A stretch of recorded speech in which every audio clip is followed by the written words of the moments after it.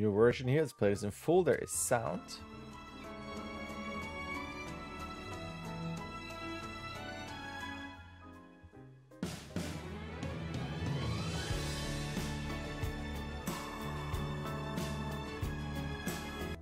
Cool. All right, and I saw your email with the changes. Now, to be honest, I had to go back, but it's been a while, and I had to look at what we had before, and you have a shorter beginning. It's not that much shorter though. I think you could trim it more if you feel like it's too long. I can pick some places where we can trim it, but that section feels fairly similar. And then the jump, so in this one we have a turn like that, kind of a flippy thing sideways, okay? And then this one is more of a jump back like this. Now,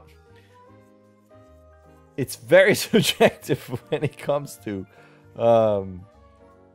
you know, like interesting posing. Like they're just, to me, they're just different. I like them both. I didn't mind what we had before. It all kind of depends what you're shooting for in terms of how she feels and how we are supposed to feel when we see this. So that side, I mean, you might argue maybe that hand, she seems a bit troubled and she has some issues. Is that maybe potentially too posed out with one arm down, like one up, one down? I could see that. Why not? I do like this though. I do like the hands towards her chest so that they can come out like this, versus this one. That's definitely cool too with this. But then watch out, we're a bit of a symmetrical pose. That is definitely cool. It's very, very bendy back there. And then we are already in this pose. I don't know. Again, to me, this is all very subjective. I didn't mind the other one. I could see a mix where you would do this, but then as she does this, if she could, maybe I should change the color here. She could bring her arms back to her chest. I just like that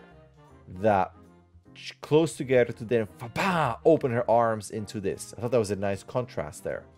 In terms of time, I mean, you could just start here, frame 24, where it's immediately into we're upset versus getting there, if you really want to shorten things. So it could be 24, start there.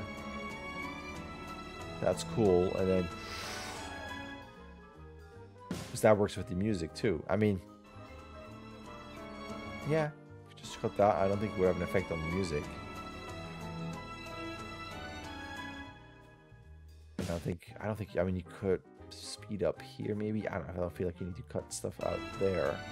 But yeah, I mean, that's mainly that. That was, to me, the main thing. I'd be curious to see this splined out, because I want to see, I know I need some more breakdowns in that run there. But as you go from the big extensions there, here to here, it basically goes back and forth. I'm just curious about this section when she's here, how this is going to feel. I think it's going to be okay. Moments like these might be a bit poppy there. If you spline this, she might be a bit poppy. But I do like there's a bit of, you know, insecurity there, and the wind and all that good stuff. But I think her face is good. This is also what I would love to see splined out with how the dragon comes through. I think it's going to be okay. It still feels fast. That's my only concern about this, seeing this again. How she holds on to this, and like on this, she would be here. Her legs would be here, like a massive stretch. That's my only concern. Could we, and bring that music down, could we find a way to keep the energy while not making this too crazy? Now then again, I've seen this in movies before. It's not like, you know, if this was live action, right? This is an actual actor and this is your CG dragon. It would feel like that person would just die. Like the arms would be just pulled out of the sockets. CG can get away with it, but I still wonder if that could be something you can slightly slow it down. Just curious. That's cool though. I like all of this. There's a bigger drop than before. I think you could do something where once you're up here, that section into that drop. There's just something about this drop feeling straight down. I wanted this something, not that you have to do like a crazy thing like that, but something a little bit. Even if you go into this, once we're around here, as it changes, there's still that momentum of going this way. As in, you do that, go back, wants to stop and focus on the head, but then the lower body continues, so that by now the head is here, but then we have the chest and then the butt here, so that this area stays but the back side continues, so that we are in this pose here. We're actually here with the tail, the butt is here, chest is here, head is here, and in that way it can then drop where the butt stays put, but then the chest and head is down. So it's kind of like from here, head, chest, butt, to that. So it continues to have this kind of feel, rotation into this. I think as a fine-tuning thing, that would be something.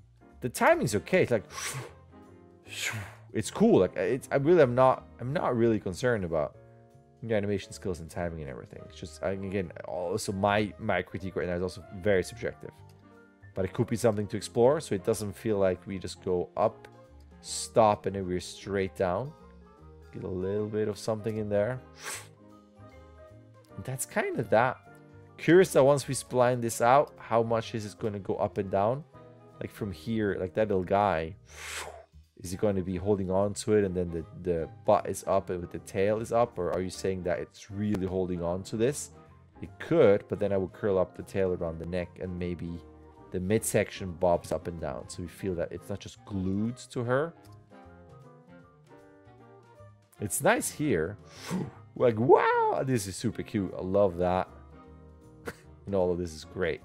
But you might even allude to it a little bit here where the middle part goes up a bit. Let me see. Because here you have it raised. This is where I would flatten it. And then on the way down, that's when I would have it up. Boom. But yeah, that would be one thing. It's super cute though. I love how it holds on. That's all great.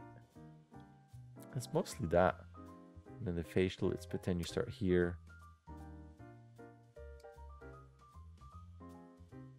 I think that's okay. She's a bit this way. I don't know if you might have to turn the head a bit more. So it could be something where the eyes are slightly here. And it's only because she is looking this way. And then as the little guy goes forward, like there's nothing there. And I wish during this section we would have a dart. So she starts following it. But that would mean that you would have to go backwards and then look more this way. That's why I'm mentioning it. So you might have to turn the chest over. So it's not like an overcranked head. But then that way the head can be, the nose, almost, no, I don't want to do front. But just enough so that we don't lose this pupil in here. Picky stuff. But yeah, I mean, I still like the rest.